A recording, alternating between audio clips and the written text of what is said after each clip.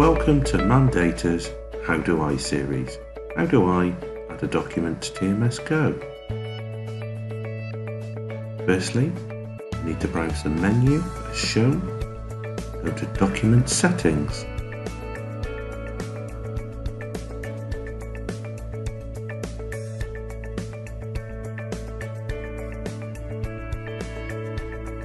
Once in Document Settings, we can see a list of documents that are currently available.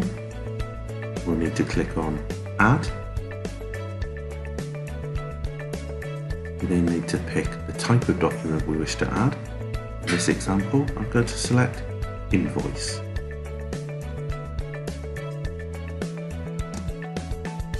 We then need to pick the design from the list. In this one, I'm going to choose Standard Invoice 2.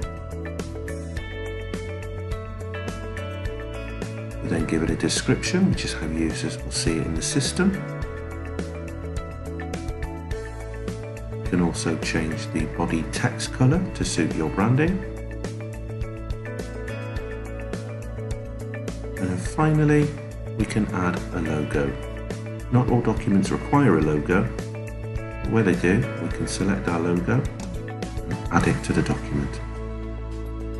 Finally, we can select OK. That's the document added to the list. We'll close this window down.